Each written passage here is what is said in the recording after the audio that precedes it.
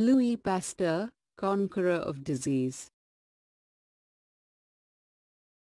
The soup remained there for a long time and it never went bad as it would have done if it had been standing in a bowl in the kitchen.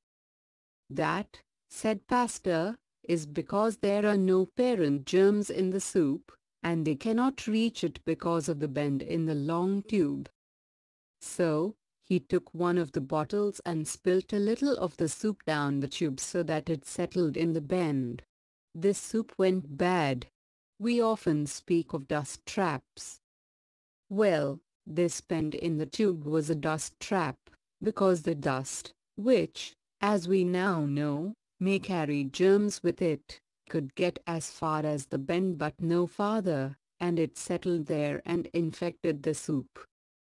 This is only one of many hundreds of experiments which Pasteur made to show how full the air is of dust particles and how germs may be carried by this dust. Pasteur again filled some bottles with soup.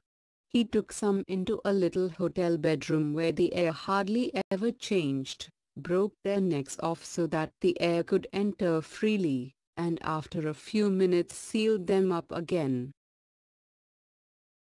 He then took some bottles into a field nearby and did the same with them. Finally he opened some on the top of a high mountain and again sealed them up. What was the result?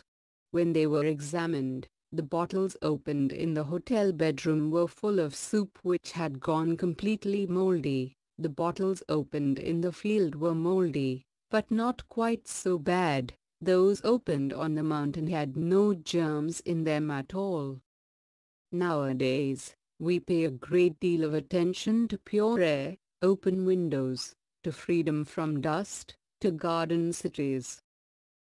Pasteur was one of the first to show how necessary all these are if we are to fight against germs and disease.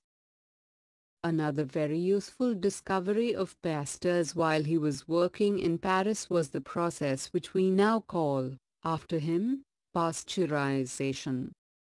Some French wine growers were troubled by a germ which had turned their wine sour.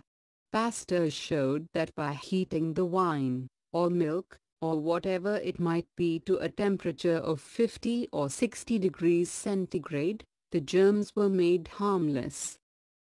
Pasteurized milk is milk which has been treated in this way and then sealed to prevent more germs from entering. Louis Pasteur was what we should call an all-round scientist. All the research which he did in his laboratories was meant to help his fellow human beings. It would be impossible to imagine Pasteur experimenting with explosives or poison gas. Pasteur founded the branch of science called bacteriology, or the study of bacteria, and he showed what a wide range it had by studying the bacteria in all sorts of different activities. For 3 years he spent all his time and energy in tracking down the cause of a disease which had ruined the silkworm industry.